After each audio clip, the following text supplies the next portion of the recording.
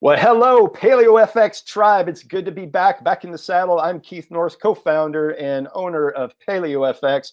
And today it's my special and distinct pleasure to have Dr. Steven Gundry on the line. Dr. Gundry, how are you doing, sir? Keith, good to be with you today. Outstanding. And if you don't know, Dr. Gundry is the director of the International Heart and Lung Institute in Palm Springs, California, and he is the founder and director of the Center of Restorative Medicine in Palm Springs and Santa Barbara. I was talking with Dr. Gundry just a second ago before we went live, and I could suck up an entire 15 or 20 minutes reading this gentleman's entire resume. I won't do that. Let's just say he is smarter than 99.9% of us. It probably has a lot more experience than many of us. And an interesting aside, Dr. Gundry just flew back today from Ethiopia, where he was digging wells, which is, I think, one of the most fascinating things to dive into. And I think, Dr. Gundry, let's start there, because as we talked about before I hit the liftoff switch here, it's one thing to donate money to a good cause. It's quite another to donate time and physical labor to a good cause. So kudos to you for doing that. Can you tell us a little bit about this charitable organization? Yeah, this organization is called Charity Water, and you can find it on the internet. You can find it on Facebook. You can find it on Instagram, and it's an organization that was founded by Scott Harrison a few years ago to just real briefly. You wouldn't believe the number of people in this world who do not have access to clean water. And just to give you an example, in Ethiopia is a country of 110 million people. And 85% of the people in Ethiopia are subsistence farmers who have no access to running water or electricity. And the women and the girls have to, on average, walk 2 hours each way to a dirty pond or stream where I witnessed, cows and goats and sheep defecating in the stream, and the women were pouring this water into 40-pound jerry cans, putting it on their back, and then walking 2 hours to bring it back to their home. And they have to do that 2 to 3 times a day, which means the women can't go to school, the girls can't go to school. And we were drilling wells for these people. But one of the things that we wanted to experience, we carried that water, my wife and I, those 2 hours on our backs just to get the enormity of what that actually means. And it's unbelievable that this is happening in 2019. Right. And what does that mean to you as a practitioner, Dr. Gundry, when you see the extremes? So there's one extreme, that is an extreme of lack. And then you come back to the US, where we have the other extreme that's causing ill health as well. That's quite the juxtaposition. Yeah, these guys are actually all very skinny. But if you look at the number one mortality of children in Ethiopia and actually the third world is infectious diarrhea. It's the leading cause of death of infants and children. And when I saw why that was, and one of the reasons Scott Harrison started with this is he actually started on a hospital ship, and he started talking to the doctors in Africa. And they said, it's wonderful that you can do operations and take care of people, but if we could do one thing to stop all this, is that if we could get these people clean water, half of the things that we end up doing as doctors or surgeons would be preventable. So that's actually why I started with this program. I've done missionary operations around the world in third world countries. But just the enormity of what clean water could fix for individuals is unbelievable. So, right. And do we have a common friend in Paul Sullivan?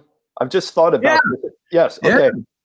Yeah, absolutely. Okay. All right. Great. So Paul Sullivan, for people who might not be aware, was the actual developer of ID Nutrition's epigenetic assessment that we use for assessing nutrient intake and nutrient demand. And also, he's a developer of a screen that looks at nutraceutical interactions with pharmaceuticals.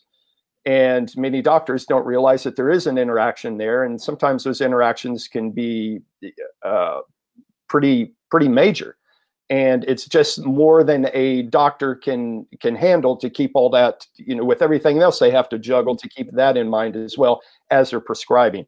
So, and the reason Paul Sullivan comes up is because we at ID Life have a program set up to where we ship Hydrate, which you can think of as a very, very healthy form of Gatorade or Pedialyte, to countries in Africa for people who are recovering from diarrhea and these types of issues, and to give them the proper hydration and proper electrolyte levels. So I just connected those dots as we were talking about your time in Ethiopia. So small world.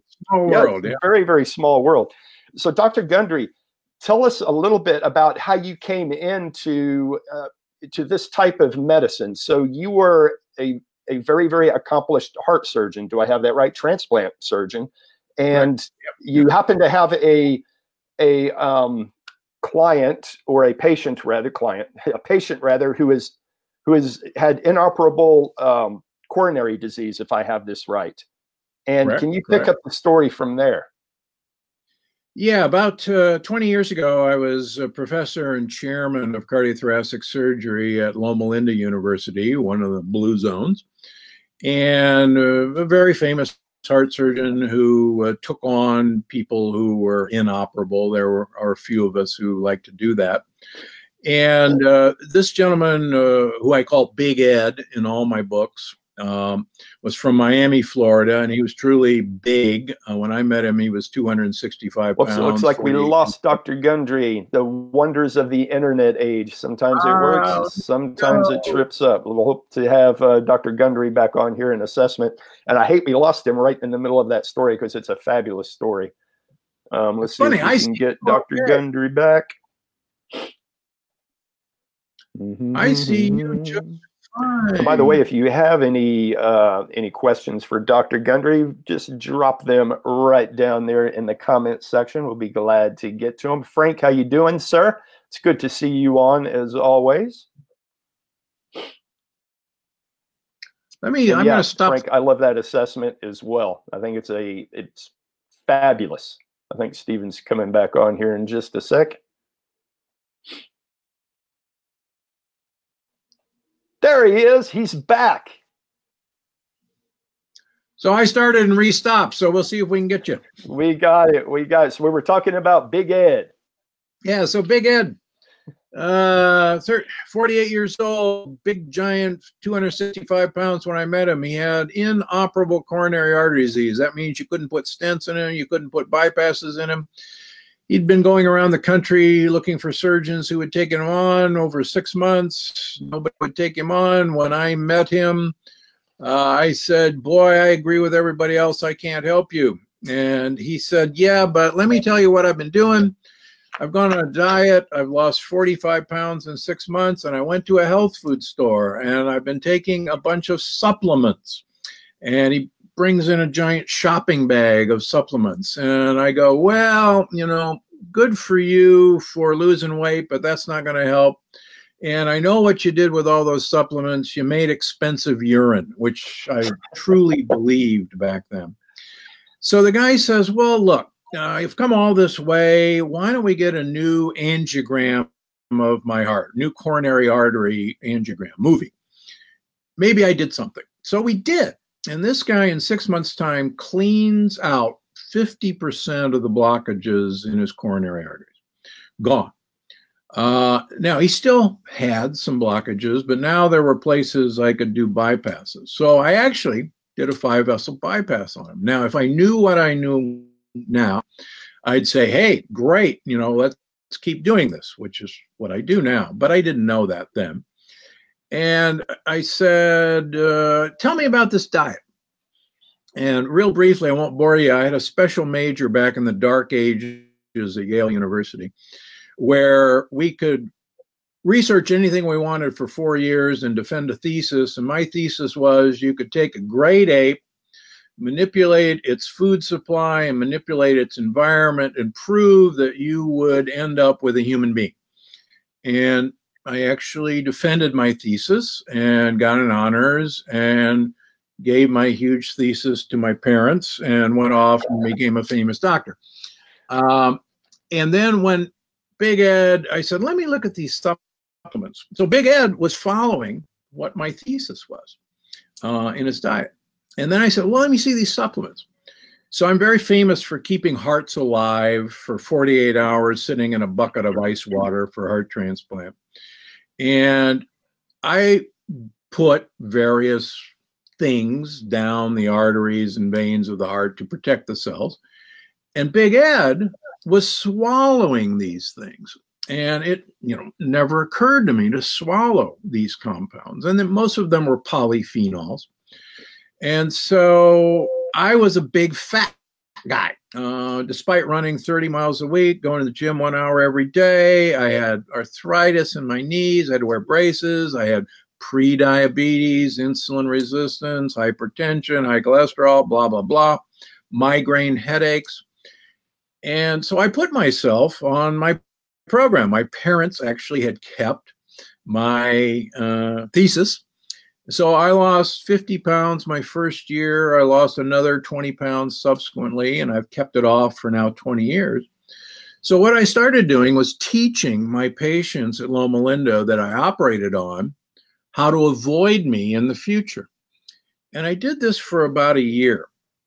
And people's high blood pressure went away, their diabetes went away, their arthritis went away, and then one stupid day, about 19 years ago, I looked at myself in the mirror on the way to work.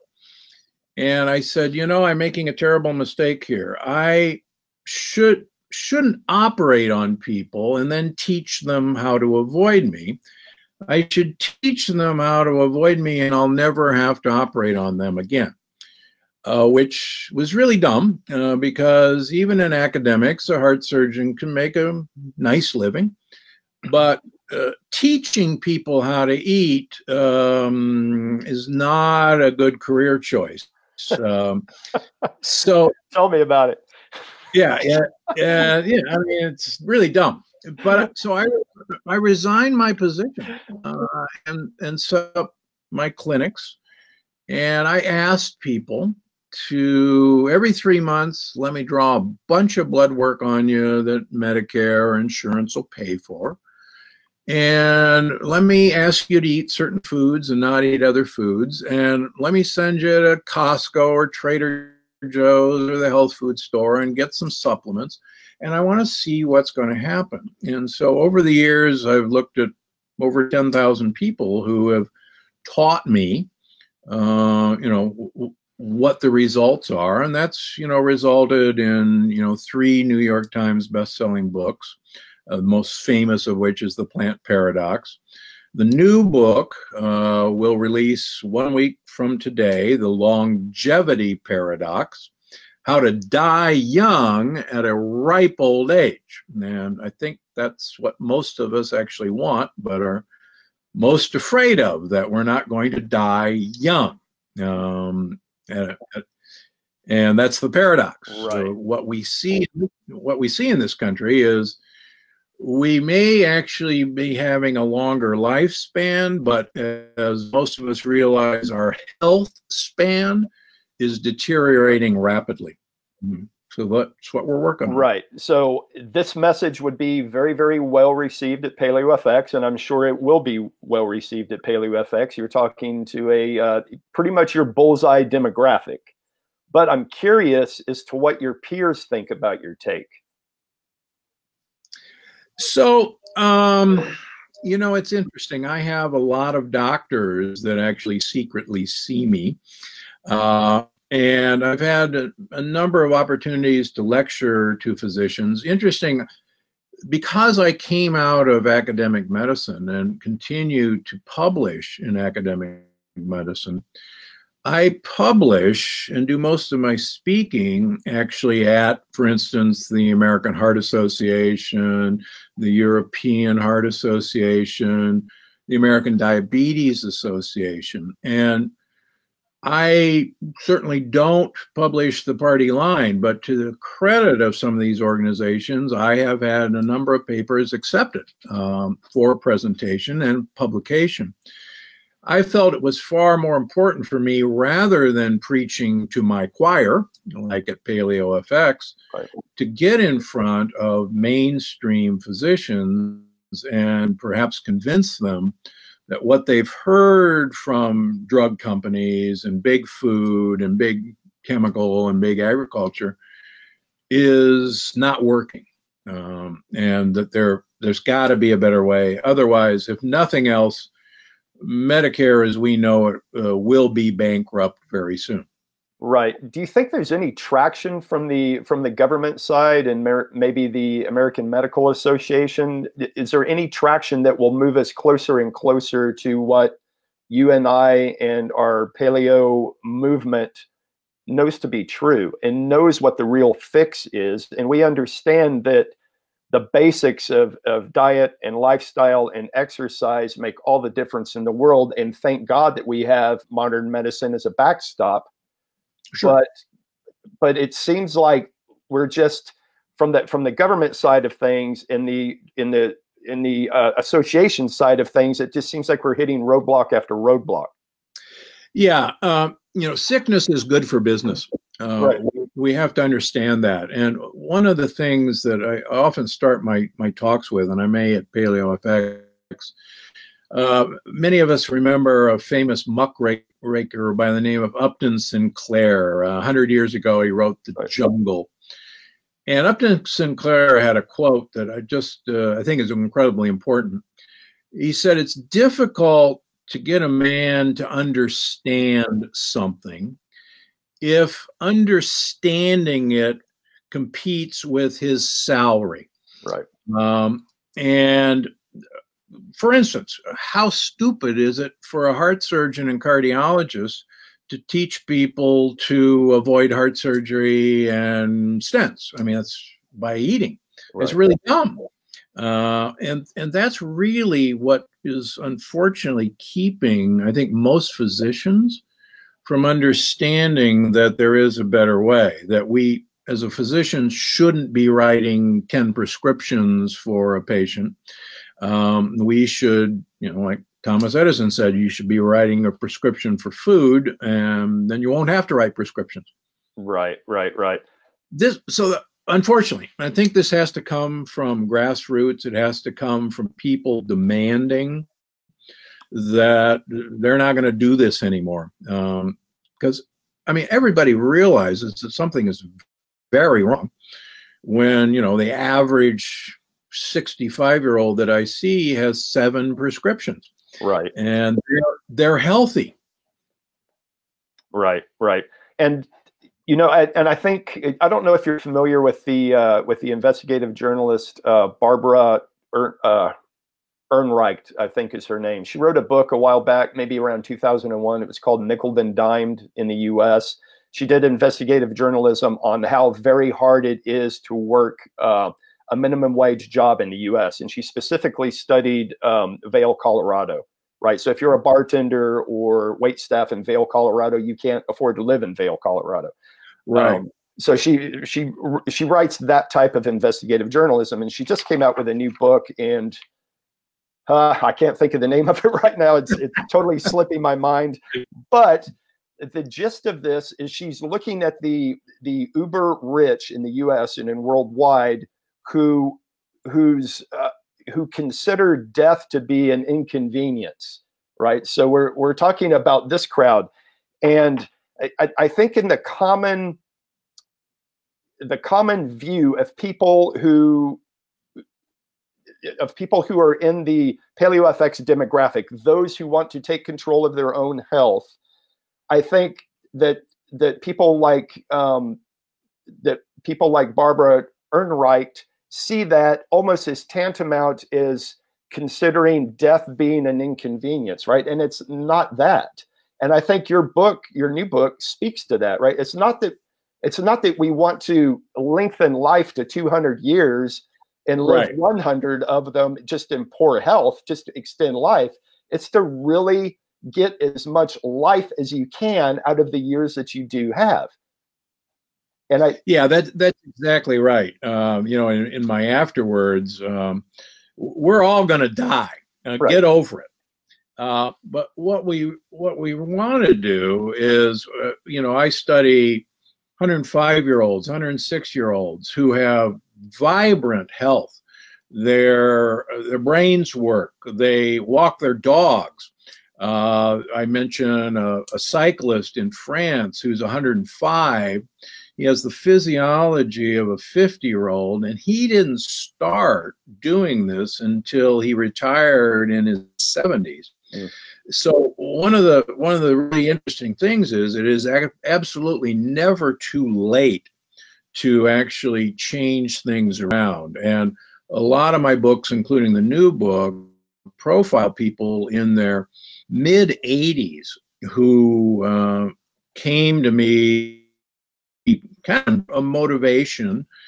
And one of my favorite is a wonderful woman who I met when she was 85, coronary disease, diabetes, high blood pressure, arthritis. And she came to me and she said, I have a daughter, 60 years old, and she's mentally retarded and she's totally dependent on me. I don't want to put her in a home, and you got to keep me alive. This is literally how she meets me. I go, well, okay.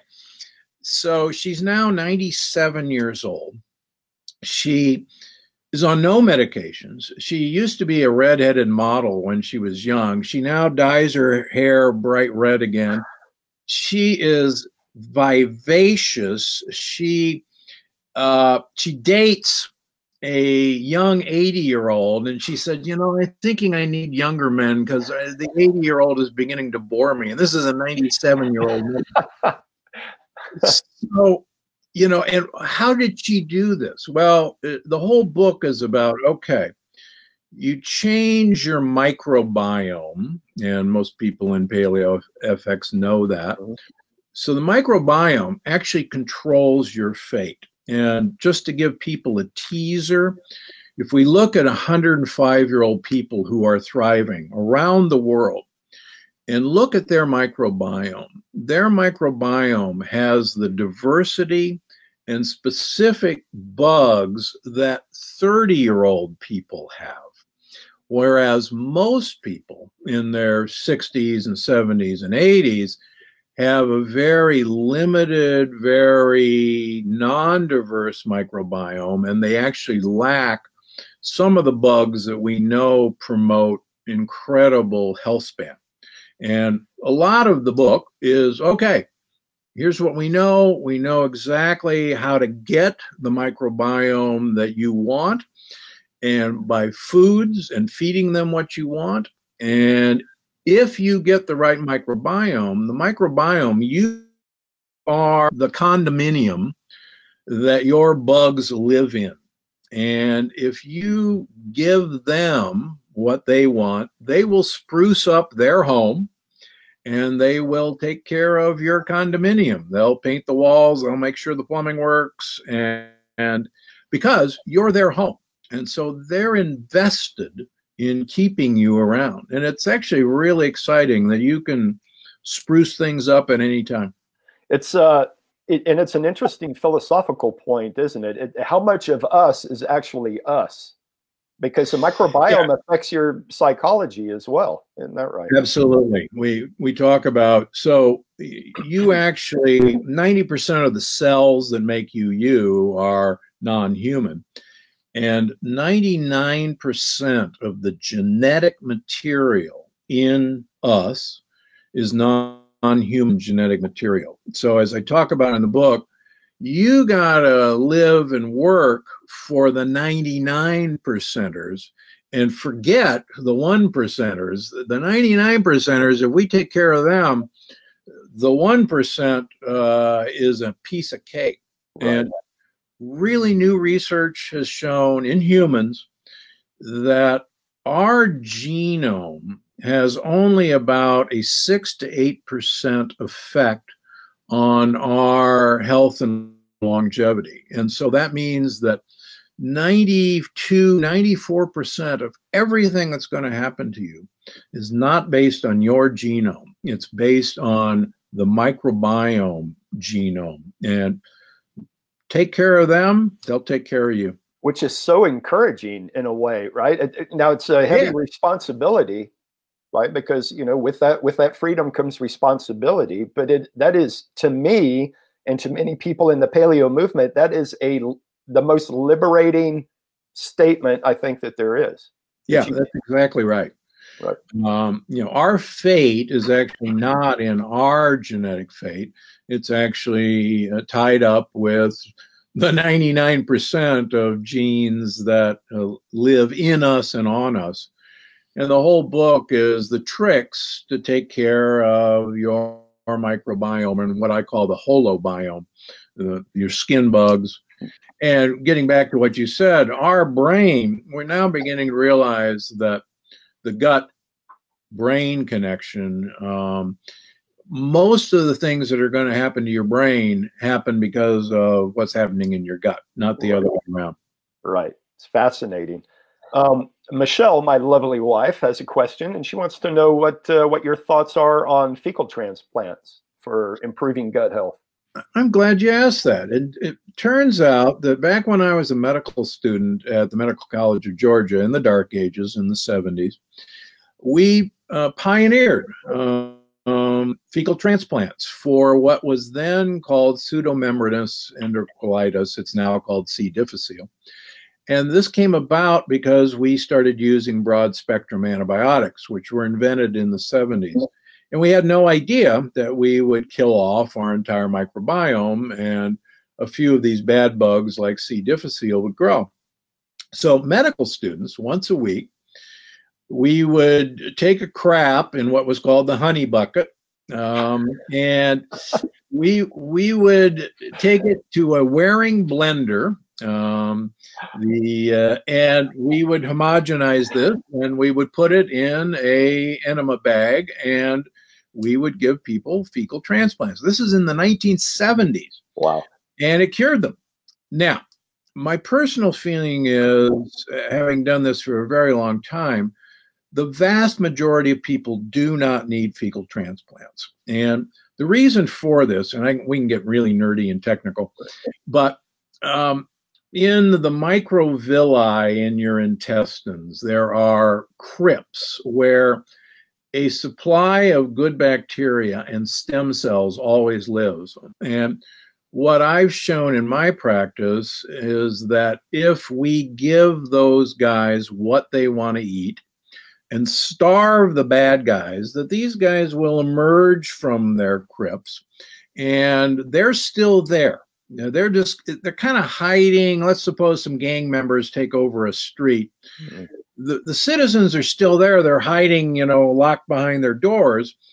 But if we can get rid of the gang members, and there's a lot of tricks that I talk about in the book, these guys are still there. And if we give them what they want to eat, they'll come out of hiding and they'll repopulate your gut. So I have not had to use fecal transplants for many, many years. That is very, very telling and amazing. I don't know that I've ever heard it put that way. And this is not age dependent. So no. At 80-year-old, 90-year-old who otherwise lived a hedonistic life, eating every bad food imaginable, still same. It is never too late. And you probably saw a paper this past week looking at the effect of exercise. And we've known for a long time that regular exercising dramatically decreases your risk of dying. But the new paper showed that people who basically never exercised until late of life, if they start a regular exercise program, will rapidly catch up with people who exercised all their lives and actually have the same fate as if they had never exercised for most of their life. And what that means is, this is, you know, it's incredibly empowering. It is never too late to to change your fate. And that's what's kind of exciting about all this. Right. And I think it's so encouraging for people, because that is generally the biggest pushback you get from people who are middle age and beyond. It's like, it's too late. I can't do anything about this now, which is, as you say, I don't know it from the scientific point of view. I know it from being a trainer in my past life and seeing some miraculous turnarounds from people who, you know, have a big life altering event, maybe the loss of a child, a divorce, something big happened in their life. And it was enough of a shock to get them to totally change their lives after that point. And they did make miraculous turnarounds. And it's incredible to see. So it's latent in everyone. Everyone has that ability, which I think is beautiful. And you know, one of the things, I had David Perlmutter on my podcast a few weeks ago, who wrote Grain Brain. And, you know, he makes a really, really, really good point. As you know, as all of us knows, Alzheimer's, dementia, and Parkinson's is in epidemic proportions. There is absolutely, positively no treatment for Alzheimer's, despite $20 to $40 billion of investments from drug companies. Right. But it is completely and totally preventable by lifestyle modifications. And as I talk about in the book, we know that, just to use an example, women who exercise on a routine basis, who even carry the Alzheimer's gene, are 90% prevented from developing Alzheimer's by regular exercise. And even if they develop Alzheimer's, the Alzheimer's occurs 11 years later than the non-exercising group. And if we had a drug company that says, we have a treatment that's 90% effective against developing Alzheimer's, I mean, everybody in the world would say, how much do I have to pay for this? And all you got to do is, you know, some specific few exercises that I show people in 5 minutes a day, basically an exercise program that is effective in, you know, preventing Alzheimer's. That is fantastic. We have a question. The name of the book that Dr. Gundry is referring to is The Longevity Paradox: How to Die Young at a Ripe Old Age. And we'll put a link here in the show notes after we get done with the interview. And you brought up Alzheimer's and the APOE3 and 4 alleles. Four. APOE4. Michelle, my wife, happens to have that allele, so she's very concerned about that. So Michelle, did you hear exercise, exercise, exercise? And then what can she do on the diet side of things? Yeah, so my practice, I take care of a huge number of people who carry the APOE4 gene. About 30% of people carry it. And I got to know Dale Bredesen very well because he thinks I have the most knowledge of the dietary treatment of the APOE4 gene. And Dale Bredesen, for those of you who don't know, wrote The End of Alzheimer's, and I have a huge respect for him because he knows the most about the effect on the brain of the APOE4 gene. So, long story short, in general, and my paleo and keto colleagues don't like to hear this, saturated animal fats are, I think, one of the biggest mischief makers if you carry the 4. I also, in my research, coconut oil is a mischief maker for 4s. MCT oil is probably okay, and we could spend an hour talking about why the difference. But in general, cheeses are not your friend with the 4, and coconut oil is not your friend. Those are kind of the two. Heavy cream is not what you want to be putting in your coffee. How's that? Right. Dr. Dan Stickler, I don't know if you've come across Dr. Dan Stickler. He'll be at Paleo FX this year as well. Michelle and I will introduce you to. And he's of the same mindset. So he's Michelle's personal doctor. So he has Michelle on a very low saturated fat version of the paleo diet. So you could consider this a Mediterranean paleo diet. Yeah. So it's a Mediterranean diet without the grains and that's essentially what Michelle eats as well, for the same reasons. And remember, as I talk about in the new book, grains are a negative aspect of the Mediterranean diet that are compensated for by the other benefits.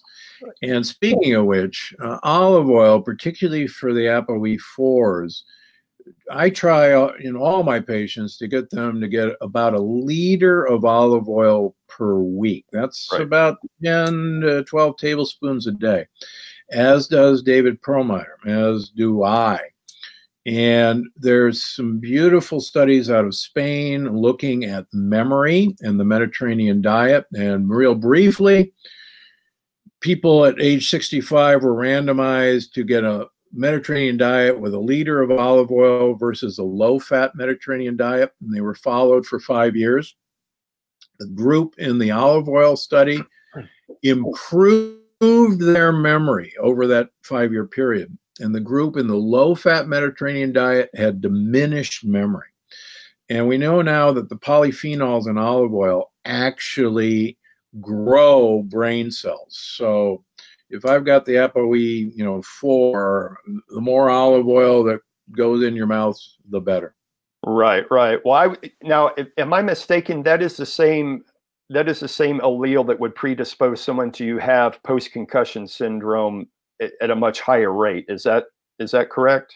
Yeah. It's again, 30% of people carry this, so it's not unusual at all. I have people with the ApoE3/4, like your wife, in their mid-90s who do not have Alzheimer's. They're bright-eyed and bushy-tailed. One gentleman who's 96 still runs his company, and the guy's amazing. So it is, the vast majority of people who carry that gene do not develop Alzheimer's.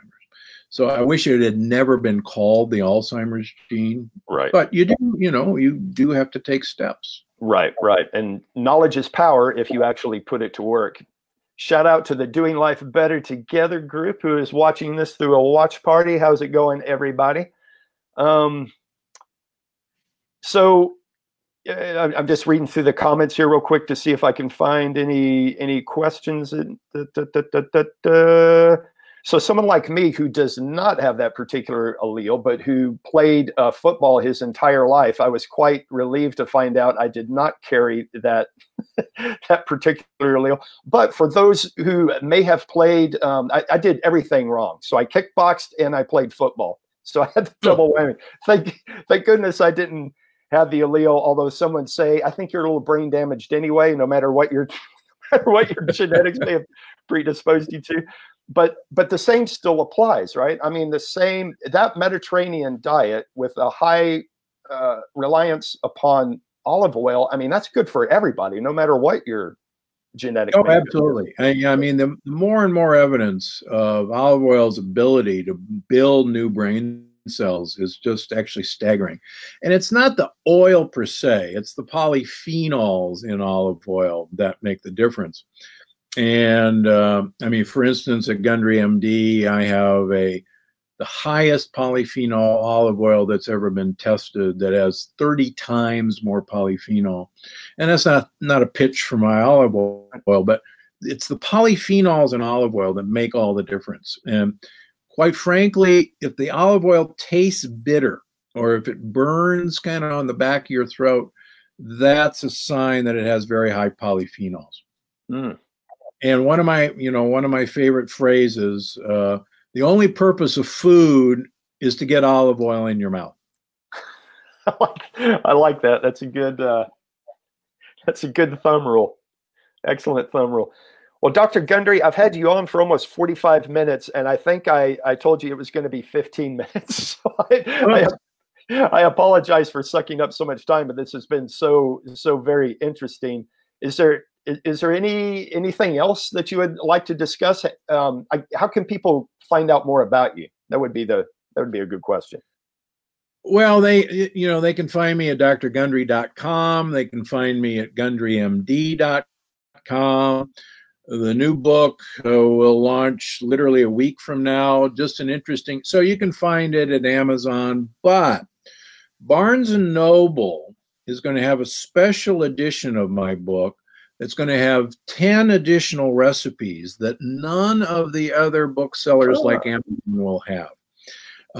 So that's a little secret. So order on barnesandnoble.com or visit your Barnes and Noble bookstore. You're going to see a huge display right in the front of the store with all of my books, but the Longevity Paradox will be front and center. So it's a little sneak from Barnes and Noble to get you to come through the door, and happy to do it.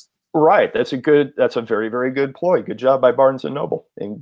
And congratulations to you for working with them. And can you give us maybe a sneak peek preview as to what you'll be discussing at PaleoFX? Yeah, I'm going to discuss really kind of the tricks to make your microbiome keep you alive. And I'm going to tell you what they want to eat, and I'm going to tell you the supplements that will actually improve their health. And in doing so, it'll improve your health. And it's really kind of fun stuff. Just to give you a teaser, I had the pleasure of knowing Jack LaLanne, who any fitness professional would know. And Jack used to have an expression that if it tastes good, spit it out. And what he was actually trying to tell people was you need to eat not for your taste buds, but for what the bugs inside of you want to eat.